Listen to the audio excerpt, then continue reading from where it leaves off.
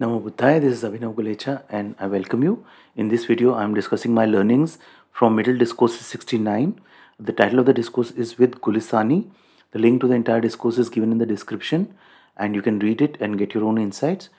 In this discourse, basically there was a wilderness monk named Gulisani. He had lax behavior and he joined to the sangha. Then Venerable Sariputta spoke to the mendicants that a wilderness monk who comes to stay in the sangha should have some essential qualities. Now, what are the essential qualities? Uh, for example, he said that a wilderness monk who comes to stay in the sangha should have respect and reverence for his spiritual companions. If he doesn't, there will be some people who will say, what's the point of this wilderness venerables staying alone and autonomous in the wilderness, since he has no respect and reverence for his spiritual companions? That's why a wilderness monk who has come to stay in the sangha should have respect and reverence. Then he says that a wilderness monk should not intrude on the senior monks, and he should not block the junior monks from his seat. Then, so there is this list of what are the qualities of the wilderness monk that should be there. That he should know even the supplementary regulations. That means in the Vinaya there are the supplementary regulations. He should be even knowing those supplementary regulations. Then he should not enter the village too early or return too late of the day. That means he should not go too early and not return late.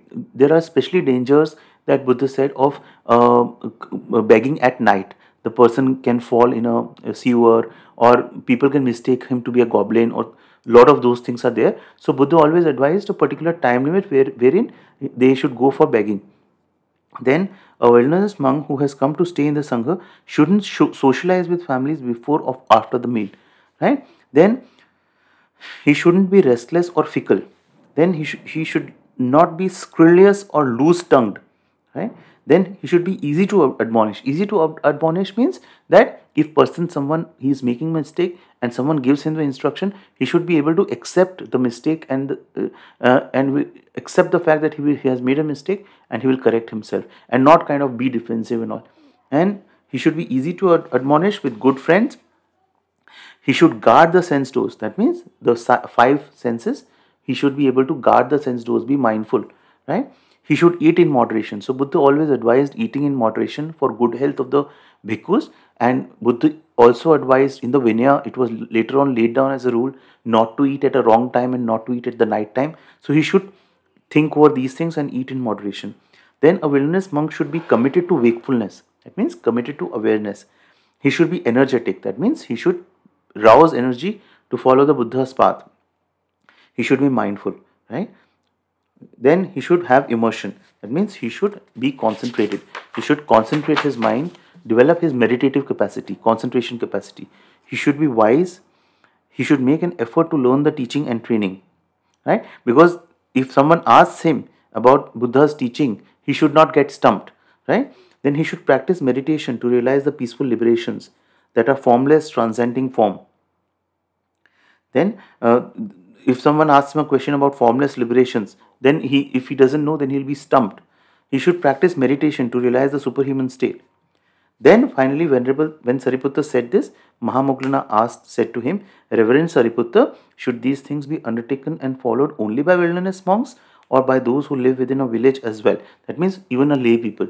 So this is the basic twist here in this discourse, is that otherwise you would be expecting that Sariputta would say that this is only for the wilderness monks, because most of the things are there which are related to monks, right?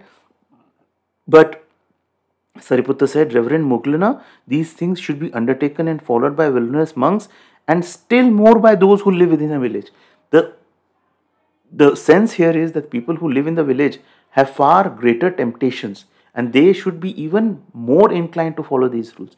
And that is why it is said that though as per what we are like lay people, we are like at a minimum we have to follow 5 precepts, which is no killing, no stealing, no lying, no sexual misconduct, and no drinking. But apart from that, we should also try and study the bhikkhus precepts also, the precepts that bhikkhus need to follow. Because if we study that, we can bring some of those precepts in our daily life. To the extent we can follow that, not that we can follow it 100%, but even if we follow 10%, it will be for our well-being, right? So there is a book, Bhikkhu's Guide for Lay People, Bhikkhu's Rules Guide for Lay People. You can check it. You can check it in the Google, Bhikkhu's Guide for Lay People, and you can get it's a PDF ebook that is available. So I have not been able to study it till now, but I will definitely do that, right?